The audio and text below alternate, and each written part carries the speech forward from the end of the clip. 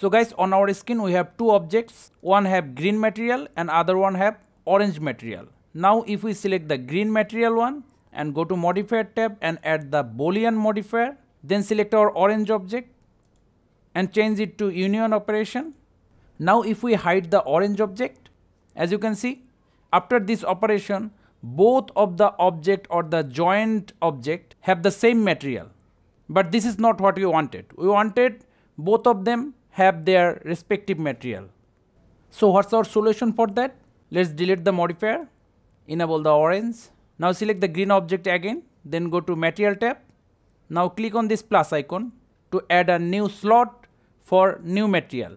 Now click on this drop down and from drop down select the material your other objects have, like in here the orange.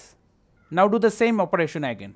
Modifier tab, Boolean, orange object, union, hide the main orange object.